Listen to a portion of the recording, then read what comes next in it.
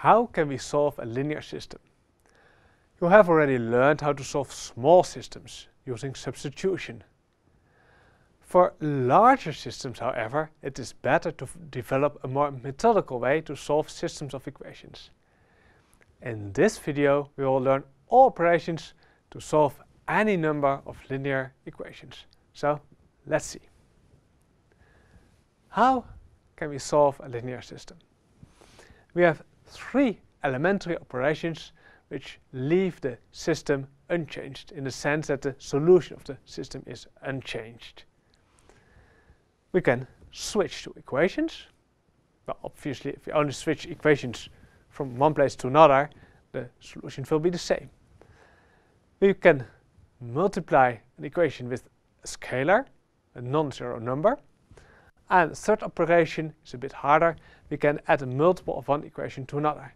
Those three operations leave the linear system invariant. So how does this work? Let's look at an example.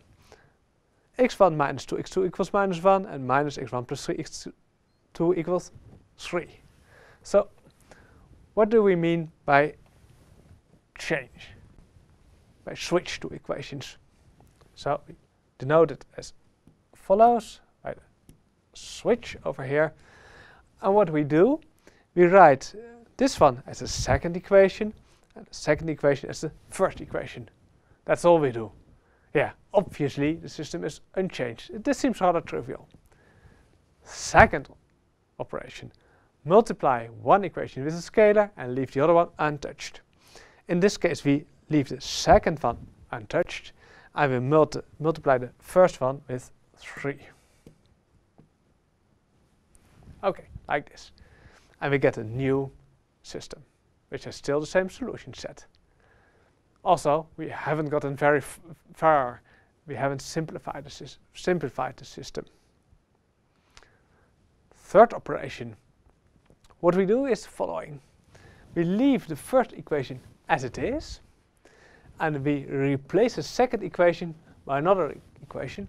We replace the second equation by the second equation plus a multiple of the first equation.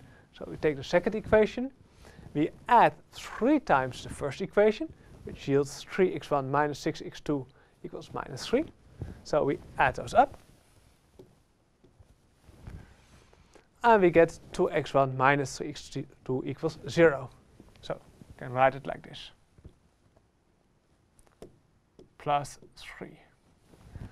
And we get a new system of 2 equations in 2 unknowns, which has the same solution set as the first system. And this does not really help yet, because we still cannot see the solution of this system. However, we can be a bit smarter. So instead of adding 3 times the second equation to the first, I can also add 1 time the first equation here to the second. So what do? We copy the first equation and we replace the second equation by the second equation plus once the first equation. Then we get 0 plus x2 equals 2 as our new second equation. So the new second equation becomes x2 equals 2. And now we have simplified our system. And now we can see the solution, of course, because once we know x2 equals 2, we can use the first equation to compute x1. We have x1 minus 4 equals minus 1, so x1 equals 3. So now we have found the solution of our system.